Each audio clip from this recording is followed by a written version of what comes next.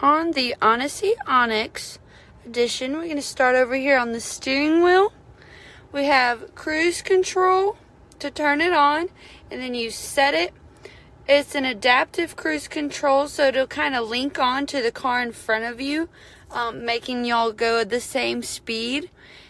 And so this is how you get closer to the car in front of you or further away. This will keep you in the center of the lane, and then you can adjust the speed with this toggle as well. Under here we have the heated steering wheel.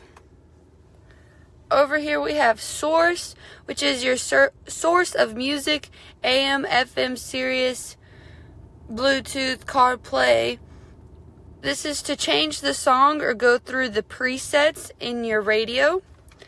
This I, as you can see right there above the P, I have an I right now at the moment due to, and then if I hit my I can see that that I is indicating that I have low fuel right now.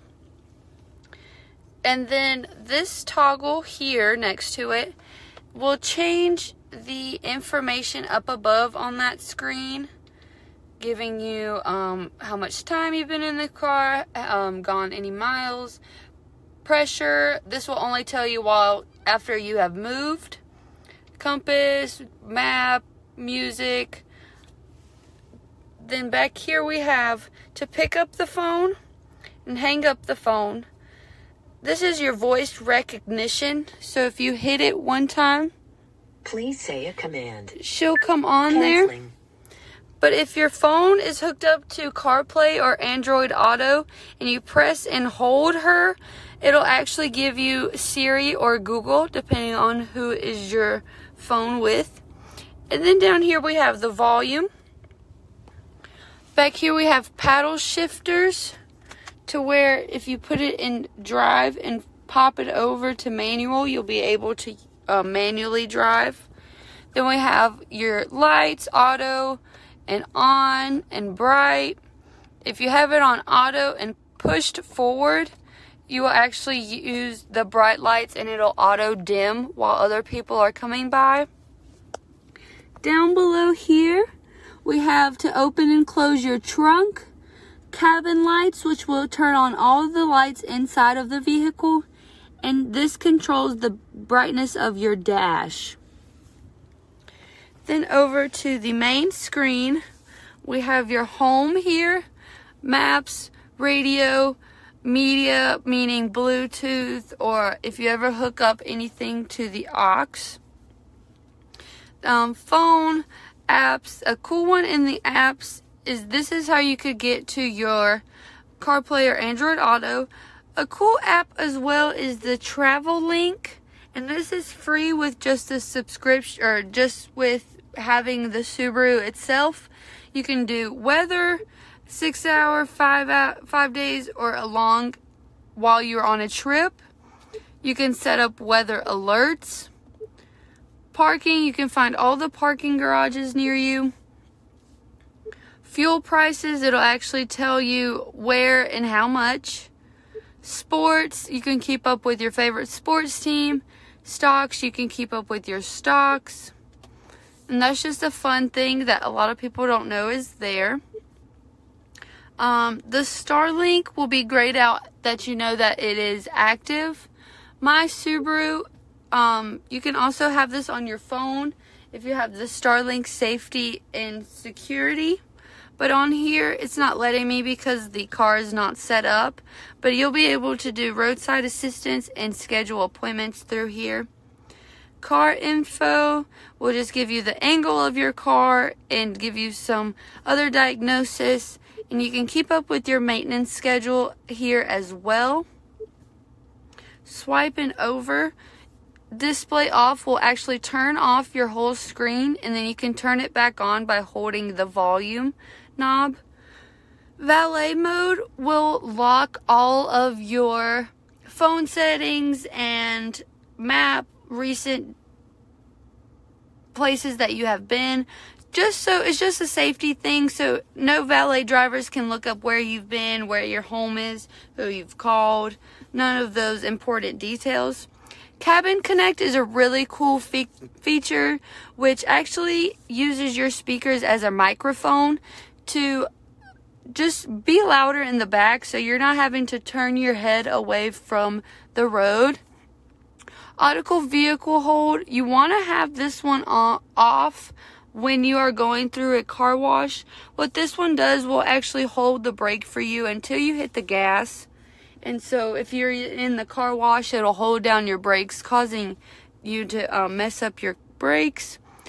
Traction control, and then a shortcut. This is where you can just, if you like that travel link I just showed you about and you want to keep up with your sports, you would just go here, apps, and do just for your sports, making it an app itself and faster to get to. And then if you don't want that, you just drag to delete. And another fun feature that the home screen actually works just like your phone screen. It'll actually, you can move things around or move things to the front screen or vice versa. Just in options. And then down here we have your climate control. This little this white square will take you to the settings for the back seats. And this big rectangle will take you to the settings from the front seats. You'll be able to adjust the mode, the temperature, everything from there. And then you also have the hard buttons on each side for that. Right here we have defrost in the front, defrost in the back, and then tunes and volume. Right here we have a little car emoji. And this is basically all your driving settings. Another place for your traction control, X mode for when you're in a little bit of snow or some mud, acceleration, the vehicle hold again, steering responsive headlights, meaning your headlights will turn with you as soon as you turn.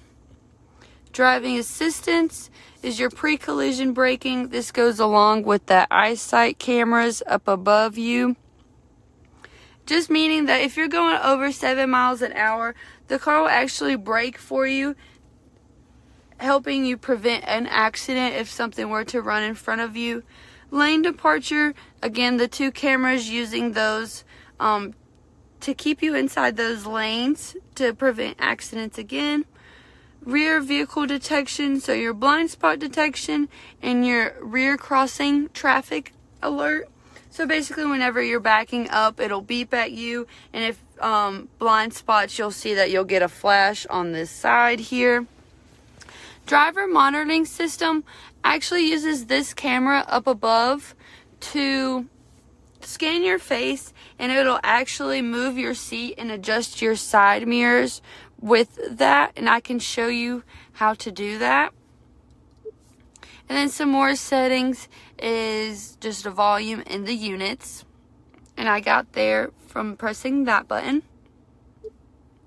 Then back to home, over here we have a manage device, and so this is where all your devices that have been connected to your car will be, so you can switch back and forth from those. And then this is just a driver profile. Just keep your stations and settings how you like them. Up above you have some display. You have outside temp and time, and then the music that might be playing, the road that you're on, or if you're using the maps, it'll tell you your next turn. This is the triple meter screen, and it'll actually you can change it to whatever you would like. So just by clicking on it, you're able to switch out. Let's say you don't want the angle to be shown. You can substitute it for oil temperature, and then it'll be there on your triple meter. And then your weather, and along with another way to do the X mode here for the snow and dirt and heavy snow and mud. Down below we have all your USB, your view button. So if you hit that button, it'll give you the 360 view, and it'll jump around to all those views.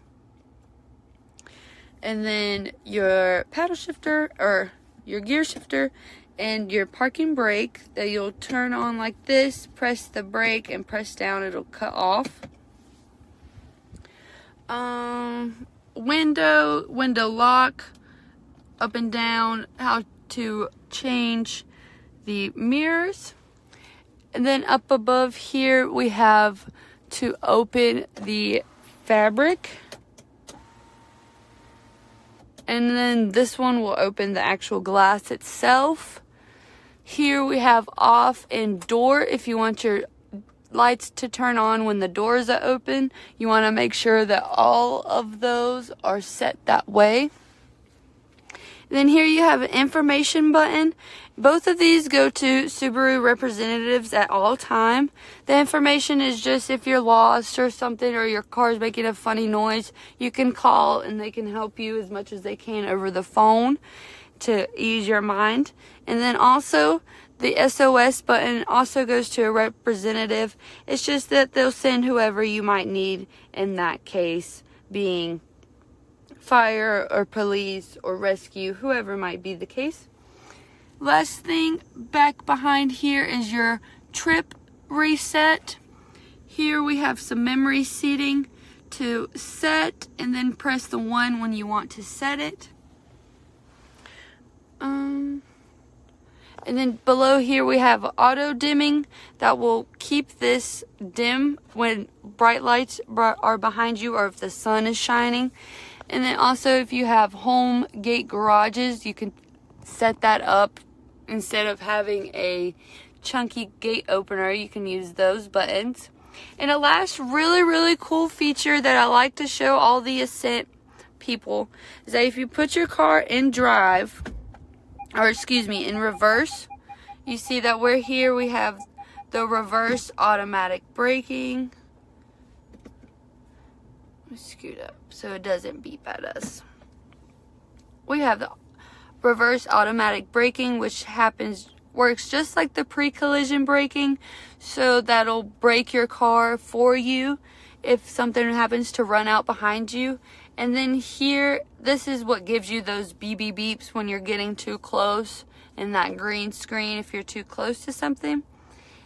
But also, if you grab this knob right here with the windshield wiper and you just get the tip right here and turn it towards you, it'll actually clean your camera off for you if there happens to be some dust or something there. And that's just a really cool feature that we like to show people that get Ascent. So I hope this helped. Please feel free to reach out if I happen to miss anything. And hope y'all have a great day. Thank you.